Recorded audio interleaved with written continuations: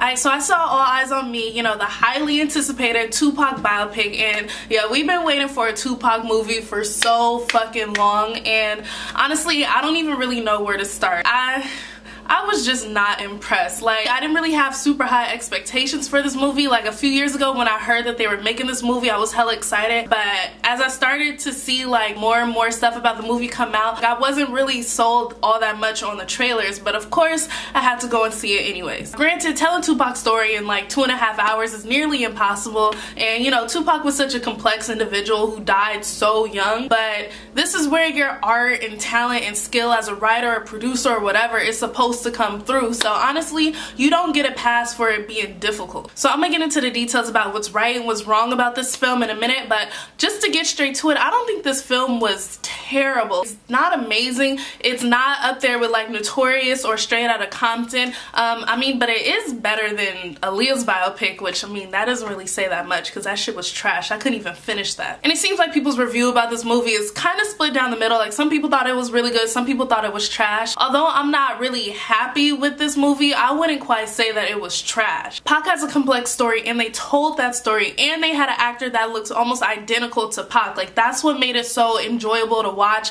and so entertaining. But like, that's it. That's pretty much the only good thing about this movie. So basically what I'm saying is it's flawed, but it's still worth seeing, especially if you're a Tupac fan. But I do think Pac deserves better. I think his fans deserve better, and I'm gonna tell you why. Let's start with the positive. The best thing about this movie is the fact that the actor looks so much like Pac, like almost identical. Well, he's like the android version of Pac, but you pretty much couldn't get any closer than that. And yeah, his performance was cool. You could tell he like really studied Pac and his mannerisms, the way he talked, the way he dips every time he makes a point, but it wasn't quite there for me. Like, he didn't really have that like charisma and charm that Tupac has, but it was pretty good. It was definitely better than the Tupac from Notorious. Like, I hated Tupac's character in that movie. I hated the way they portrayed him, so he definitely did better than that. I really loved Afeni Shakur's performance. I think she did an amazing job playing Tupac's mom. Like, literally the first scene when she comes out of the courthouse and she gives her speech after winning her Panther 21 trial,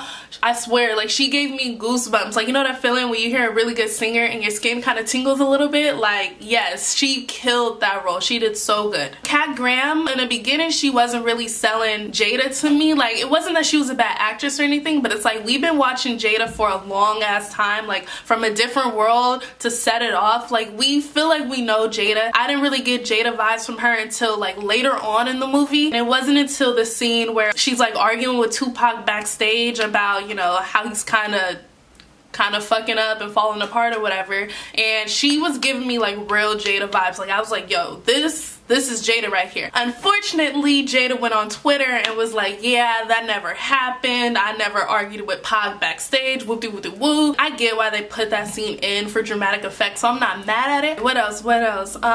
Considering the complexity of Tupac's life and having to condense so much in such a short amount of time, I think they did a pretty cool job of showing us his timeline and his series of events, how his upbringing and being the child of a Black Panther kind of molded his worldviews and his mentality, showing us the roadblocks that he faced throughout his career and his life. So I think they did a good job of telling the story and getting that information out there so that we actually like know who Tupac is. So now let me tell you what's wrong with this film. First off, and this is my biggest issue with the whole movie, they did not by any means show how big Tupac actually was, not just to hip-hop but to the whole culture, to the world. Like, Tupac is a legend. In Straight Outta Compton and in Notorious, you see the impact that their music made. You see in Notorious how the people embraced Biggie and how he changed the game. You see in Straight Outta Compton how people reacted to NWA and Fuck the Police and how the people embraced them and defended them. The reason these people have biopics isn't just to tell their story. They made change. Like, they helped create the culture. They influenced generations of people and will continue to do so for who knows how long. You don't get that from this movie. You don't get that vibe. Like, you don't see how Pac influenced anybody in this movie. All they did was tell his story. They showed his ups, they showed his downs. That's about it. And that's my biggest issue with this movie. How do you make a movie about Tupac, a man that literally every rapper out compares themselves to or makes a reference to? Like, you can't have a conversation about hip-hop without mentioning Tupac. He is one of the most influential hip-hop artists ever. Arguably the most influential hip-hop artist ever, and most likely the most referenced hip-hop artist ever. Like, this just felt like a story about a black man struggling to succeed against the system. If you're not a Pac fan or don't know much about Pac, or for future people who see this movie who don't even know who Pac is, you're not gonna know that he's one of the most influential musicians ever from this movie. So because of that, this movie fails. Whew, okay. I'm glad I got that off my chest. Alright, so the other things that were wrong about this movie. Now, I said that I liked that they told his story, that it was thorough, and they put out all the information that we needed, but I did not like how they told his story. I thought it was incredibly lazy. They have him in prison doing this interview with Hill Harper. They use the interview as like a framing device for narrating the story. And that's cool and all. It's not like this is a new tactic. Like, movies have told stories like this before. But the reason why I say this is lazy kind of goes back to my other point, that they didn't really show how influential Tupac was. They have these super literal lines in the movie that say Pac is an influence to the youth, Pac is a black leader, Pac is a threat to the white power structure, and they even have a scene of like the vice president or something talking about Tupac on TV. But I feel like they use these like super specific descriptions of Pac in the movie as a scapegoat for not being able to actually show us. Pac wasn't all these things because he's saying I get around. Like, why can't you show us why he's all these things that you're telling us he is? We should be able to see it on our own. The movie should be able to speak for itself. Maybe they didn't know how, maybe they couldn't, and so they used this form of narrating to do just that, but it didn't work for me. The next thing I didn't like about this movie is I think they focus way too much on the negative aspects of his life. We know Tupac is a controversial individual. No need to downplay that. Like, you don't have to sugarcoat it, that's fine. But I think they spent so much time focusing on the negative stuff, his financial issues, his legal issues, the rape charge, all of that, that it takes away from his legacy. And that's probably why they couldn't really show how influential he was. They focused so much on the negative, and I think he deserved better than how they portrayed his whole career. Another thing that kind of threw me off was conflicting characters. I think it's super cool that because NWA and Biggie already had their movies, it's cool to see how all the stories kind of tie in together. But in some cases, it got kind of muddy, which is understandable because they're showing their side of the story, so they're not here to show Straight Outta Compton or Notorious. I think Dr. Dre's story was a little underwritten and Snoop's was a little overwritten, and I get it because of Straight Outta Compton, they don't want to give too much to Dr. Dre. I just think they needed to balance out those like supporting characters a little bit more. But I have to say, the actor who played Snoop, like his voice sounded so much like Snoop Dogg, it was almost creepy. Like I thought Snoop did a voiceover or something. Like it was so on point. The most obvious one was Biggie. The Biggie in this movie completely threw me off. They used the same exact character who played Biggie in Notorious, which is fine because, you know, it makes it easier to connect with, but he was completely different than Biggie in Notorious. Same actor, but in this movie, Biggie was like super quiet. He didn't show any facial expressions. He didn't show any emotion. He was low-key creepy. He would just pop up whenever. And obviously they're showing a different side of the same story and they're showing their version of Biggie, which is fine, but I feel like if you're gonna do that, don't use the same actor, because now like it just conflicts with the other movie. And now this just might be my bias talking because I'm from California, like I'm from Oakland. I grew up listening to Tupac. Like they played Tupac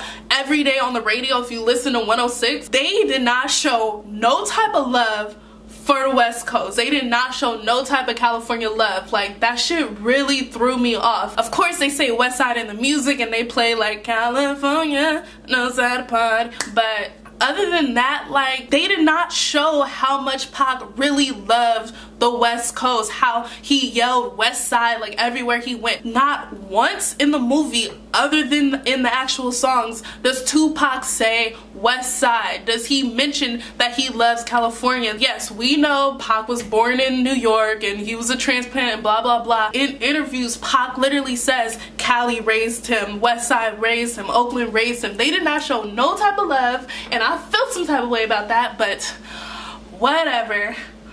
whatever. But speaking of Oakland, alright, so this is something probably only people from the Bay Area would notice, but they were showing shots of Oakland in the Bay Area, right? And it literally says at the bottom of the screen, Oakland 1991 or something like that. Yet they show a shot of the brand new Bay Bridge that just got opened up like 2 years ago or something. Like, come on. You telling me you couldn't edit that out, or you couldn't find a shot somewhere of the Bay Bridge before they rebuilt it? Like, really? I'm not gonna judge your budget and your special effects team, but I mean, in X-Men, they literally picked up the Golden Gate Bridge and moved it to Alcatraz Island. You tell me you couldn't just wipe that out?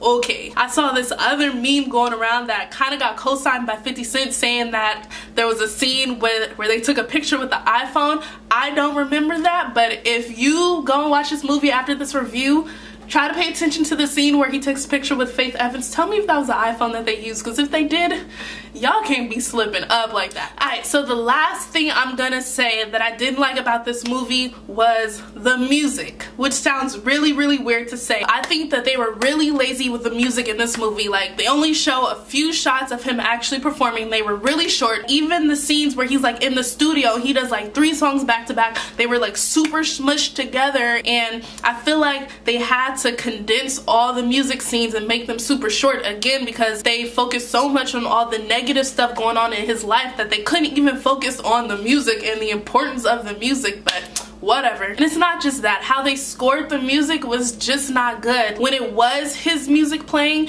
it just seemed like background music. Like, this is the music that's gonna be on the soundtrack. It doesn't give you the feel like this is his music that he's putting out into the world. And then for the music that wasn't his that played, it just didn't work for me. It seemed really out of place. Like, the death scene was so good until that fucking gospel music started playing. And I don't have anything against gospel music. It was just overbearing and overwhelming. It just didn't work for me. I did not like the way they used the music in this movie. That's my thoughts on this movie. Again, I don't think it was terrible despite all the shit I had to say about it. This movie definitely needed to be made. Pac Ben needed a biopic. I just think it was a high quality made for TV movie. It was definitely flawed, but I still think it's worth seeing. I probably would see this movie again, wouldn't pay to see it again, but I would watch it again. Overall, I would rate this movie, doing it out of 5, I would probably give this movie like a 2, maybe 2.5 out of 5. So tell me what you guys think about the movie. Did you like it? Didn't you like it? Do you agree with the things I said about this movie? Let me know in the comment section below, and don't forget to like, comment, and subscribe. Yes.